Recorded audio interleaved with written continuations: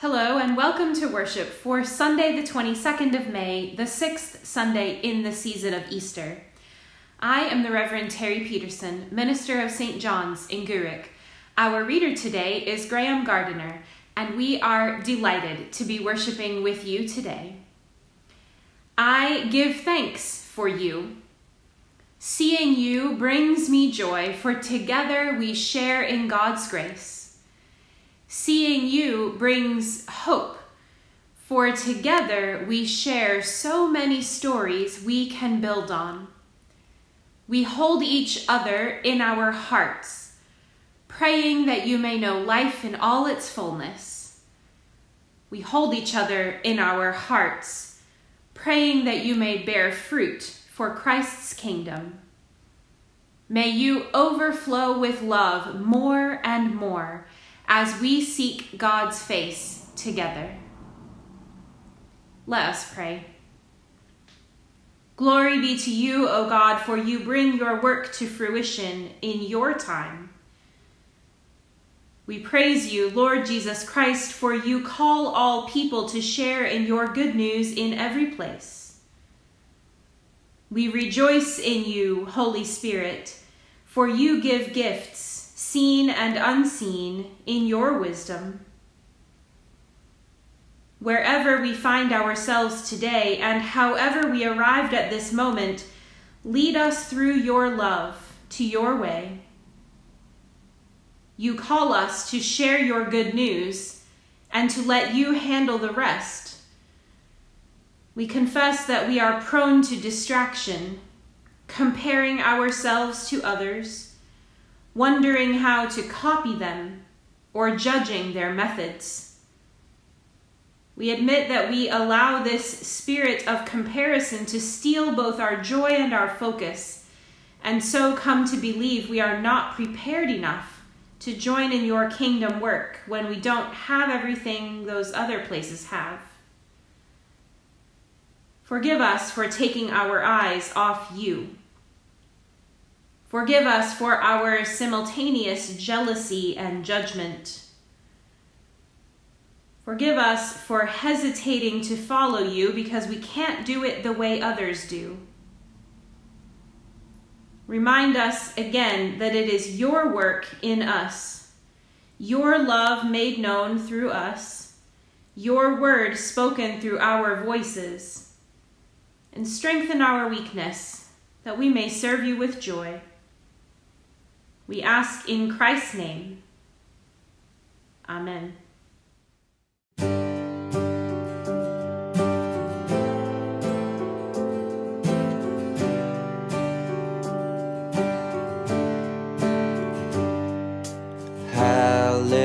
Hallelujah, Christ is risen. Hallelujah, Christ is King.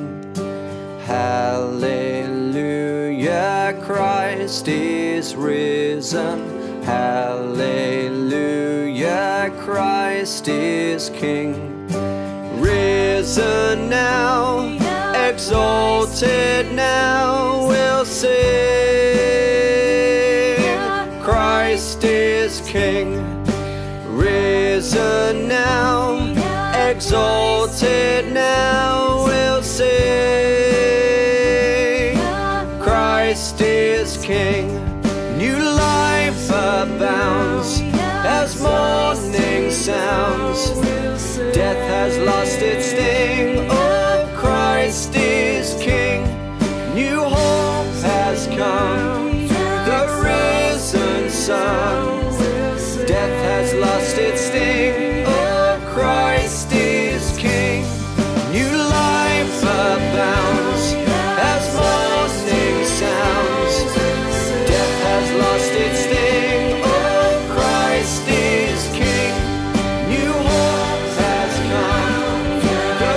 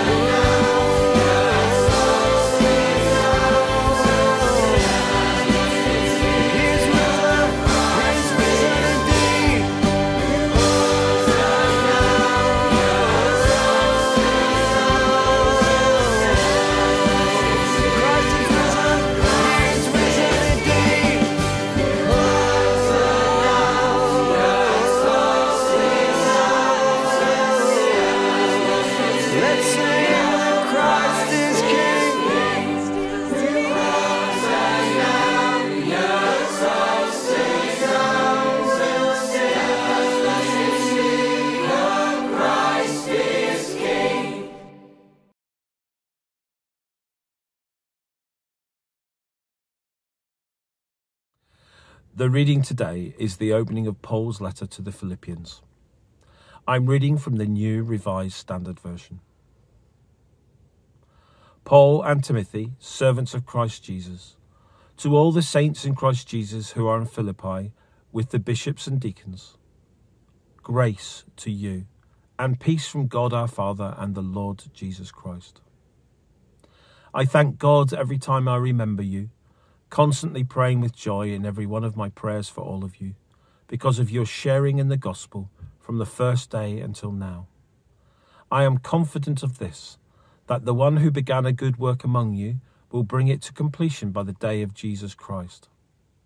It is right for me to think this way about all of you, because you hold me in your heart, for all of you share in God's grace with me, both in my imprisonment and in the defence and confirmation of the gospel. For God is my witness how I long for all of you with the compassion of Christ Jesus.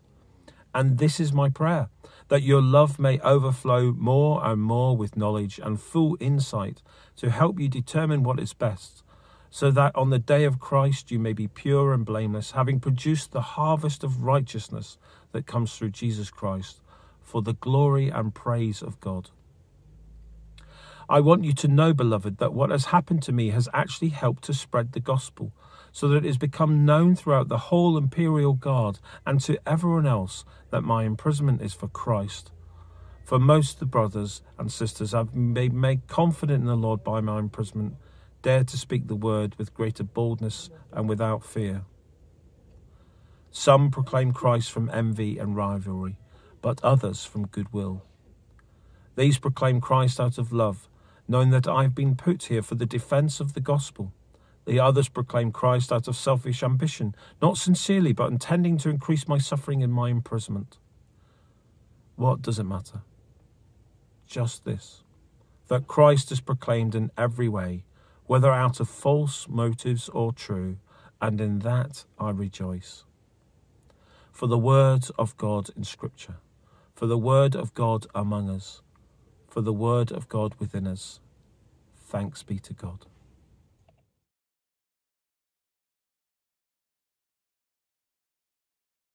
I wonder how often we look around our church and give thanks to God for each other. Do we call our fellow Christians to mind and feel joy when we think about each other? Sometimes it can feel like Christian community is hard work. Being fully present ourselves, being real with each other, can feel vulnerable.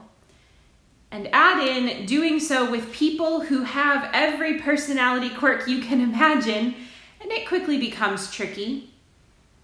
It's easier to stay around the edges and not get involved because the relationships require energy we may not always feel we have to give. And yet, here is Paul telling a Christian community that they bring him joy, that he is grateful every time he thinks about them. Now, that can't possibly be true, right? Every single time, every thought brings joy and gratitude? Really? I'm pretty sure I'm the only one lucky enough to have a church where every thought inspires joy. The rest of the letter implies there might have been a few moments along the way when his thoughts have been less happy. But still, what if we tried it out? What if every day we thought of someone else in the church and thanked God for them? Even the people who might sometimes try our patience. Perhaps take a moment just now and look around your mental image of the church family. When your attention is pulled to one person, just close your eyes and thank God for them. Offer up a wee prayer for that person. Even if you're not sure of their name, just hold their face in your mind and be grateful for them for a moment.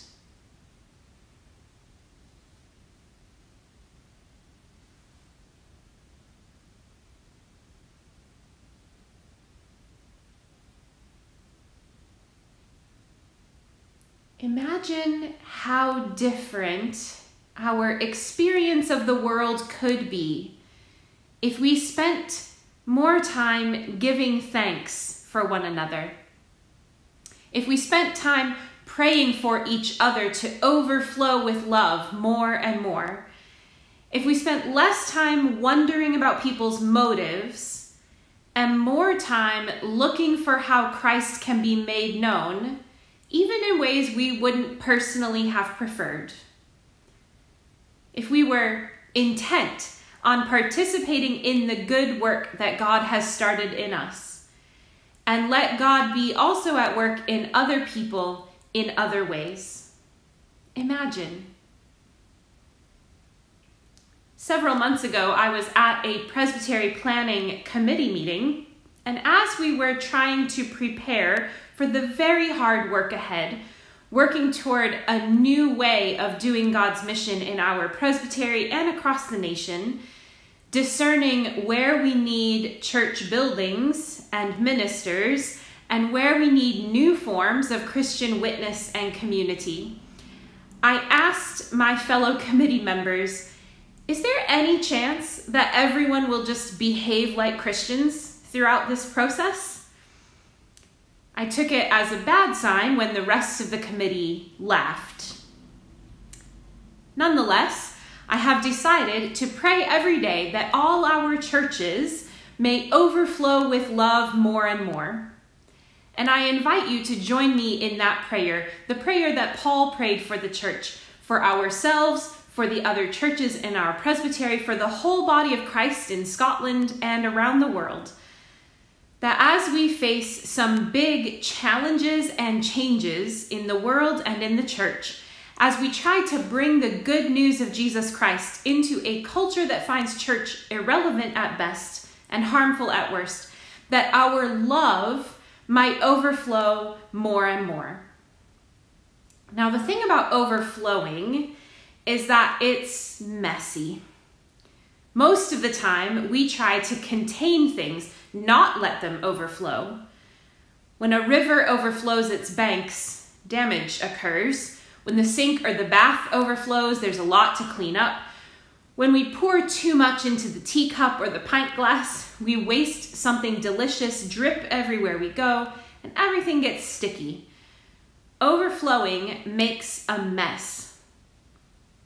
That's why people didn't want to allow the possibility of resurrection, too. When life overflows the tomb, it makes a mess of everything we thought we understood. It messes up the boundaries and the rules that we use to confine ourselves and others. And it costs a lot. It demands we live differently in light of resurrection power. But Paul prays that our love would overflow more and more. I hope we will all be praying for love that overflows more and more, not just through the process of presbytery planning, but as we discern how to participate in the work that God started among us, right here in our own community. What is the mission God is doing here? And how is God doing it and calling us to do it? The promise is that the work will be completed in good time, but that will mean we need to join in with the Spirit's help to do the task. And figuring out what God is doing and then joining in can sometimes feel daunting, but Paul says that's what happens when our love overflows more and more. It isn't just that we feel nice warm fuzzies for other people. He prays that love may overflow more and more with knowledge and insight to know what is best to do. Not what is best to think, or best to talk about, or even best to pray. What is best to do to produce fruit for God's kingdom? When we love more, we will also know more, and that knowledge will lead us to more love, or else it isn't true spiritual knowledge. When we love more, we will understand more, and that understanding will be about how to love more. When we love more, we will recognize what is ours to do, And what we will do is love more. When we love more, God's mission will become clearer and clearer. And that mission is to bring everyone into the grace of the Lord Jesus Christ, the love of God, and the fellowship of the Holy Spirit. So you can see, on the one hand, overflowing is messy. But on the other hand, it leads to hope, peace, justice, grace. Overflowing love makes the world more beautiful, even if it is a bit of a mess along the way. Now I know we like things to be orderly because we are Presbyterians, but sometimes we cannot plan our way out of the mess. The only way is through with love. If we try to get through without love, all we get in the end is sarcastic laughter at the thought of Christians behaving like Christ. But with love overflowing more and more, with study that leads to more love for God and more love for our neighbor, with insight into how God's love reaches out to us and through us to others, we may just find ourselves producing a harvest for God's kingdom. May you overflow with love more and more. Amen.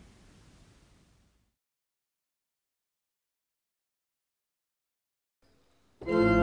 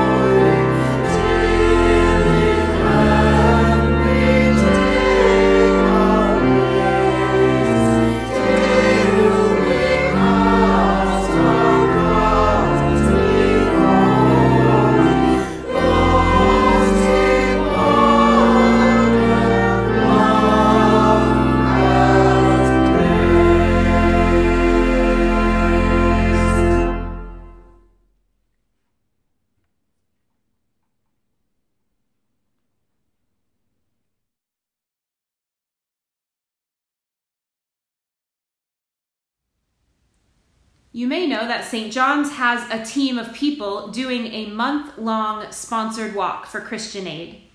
We are right on target for getting all our steps in, but we are a bit behind on fundraising.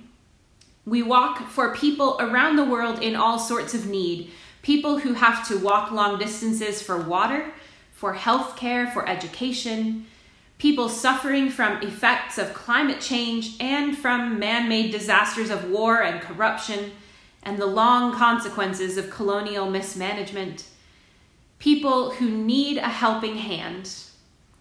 If you can sponsor our steps, you'll be directly helping people who need our prayers, and more than prayer, our action.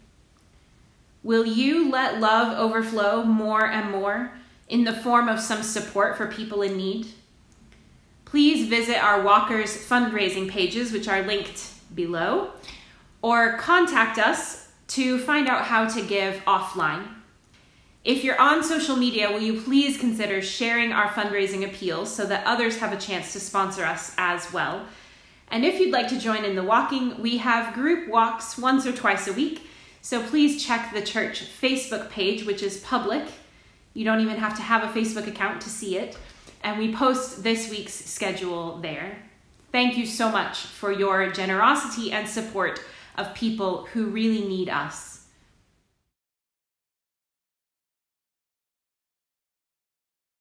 Let us pray. With grateful hearts we come, loving God, offering you our joy for those who have shared this life with us, for all those who have shown us love and grace, for all those who have taught us the way of justice and peace, for all those who have surrounded us with their prayers and their hope. We remember with joy the great cloud of witnesses whose stories are intertwined with ours, and we lift them to you in memory, in prayer, in gratitude.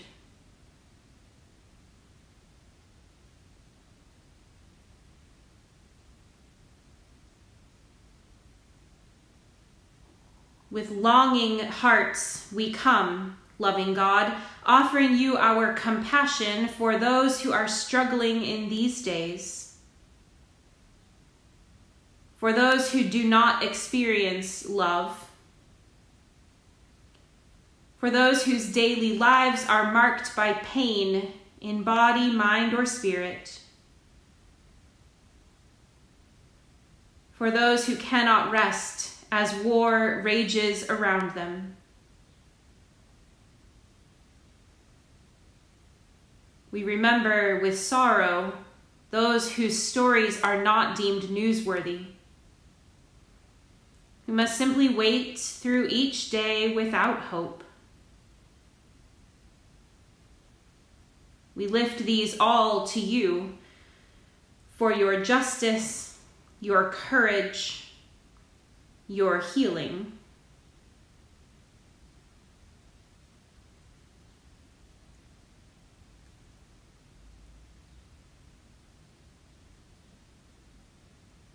With confident hearts we come, loving God, offering you ourselves for the work of your kingdom right in front of us, for the good news our own literal neighbors need to hear, for the changes that could make the world better here in our town. We remember with a mix of trepidation and trust that you need us just where we are, and we lift our eyes to you, that you may reveal your gifts and your calling to us today.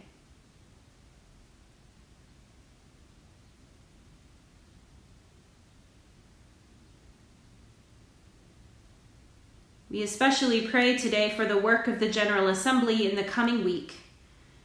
May all the elders and ministers and staff have minds open to discern your Spirit moving in their midst, hands open to join in the work of your kingdom, hearts open to let love overflow more and more.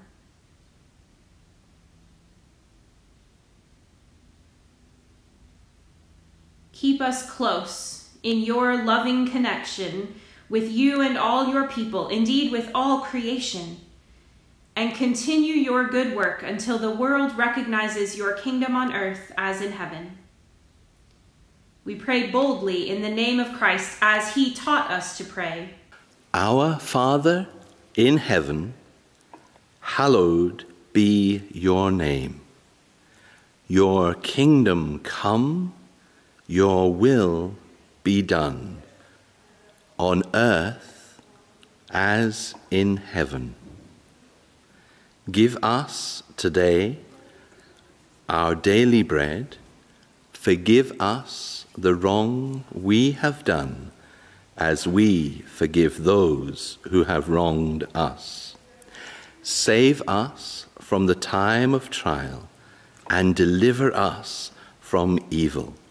For the kingdom, the power, and the glory are yours now and forever. Amen. Friends, may your love overflow more and more. May the knowledge of God, the work of Christ, and the insight of the Holy Spirit bring the kingdom to fruition in you, here and now. And as you go into your week, may the Spirit of God go above you to watch over you. May the Spirit of God go beside you to be your companion. May the Spirit of God go before you to show you the way, and behind you to push you into places you might not go alone. And may the Spirit of God go within you to remind you that you are loved more deeply than you can possibly imagine. May the fire of God's love burn brightly in you, and through you into the world. Go in peace. Amen.